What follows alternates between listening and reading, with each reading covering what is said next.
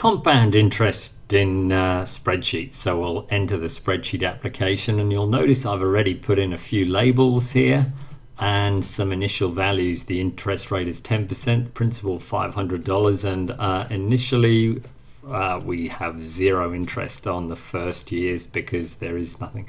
Now we want to create a column of time here, number of years, so we tap into cell A5, tap onto equals to start a formula, and we want to take the value above it in cell A4 and add 1, and the formula looks good, so we'll accept it, tick the box.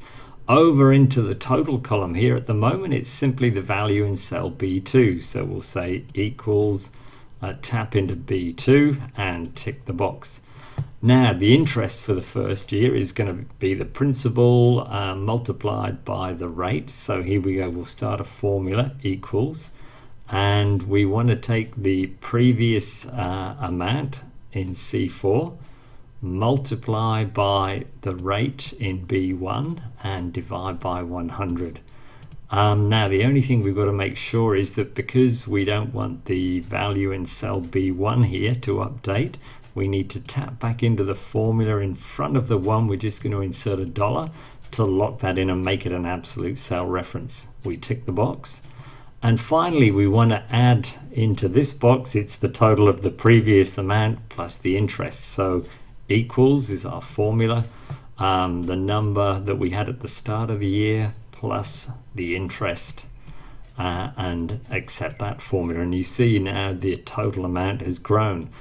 Now, basically, we just need to copy this row down for as many cells as we want years. So here I go, I've selected the row and I'm going to tap into cell A5, drag one and let go, tap and drag, tap and drag, tap and drag, tap and drag. I think that'll do us for the first sort of 6 years there.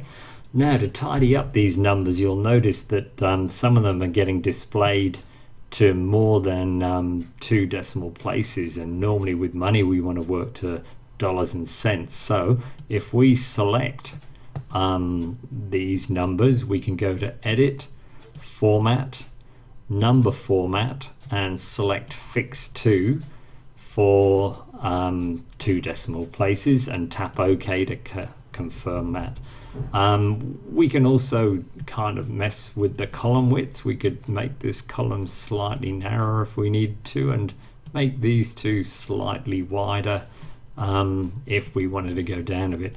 But basically that's our compound interest spreadsheet, and the beauty of course is we could change it. Maybe the rate goes down from 10 to 4%, so by changing the number in B1 the whole spreadsheet has updated and we're obviously getting less interest. We might have started out with a larger amount, maybe $2,000 is the principal, so we'll enter 2,000, tap execute, and you can see then the spreadsheet reflects those changes. If we wanted to save a copy of this, we've got file, save, enter a suitable name and tap save. I'll cancel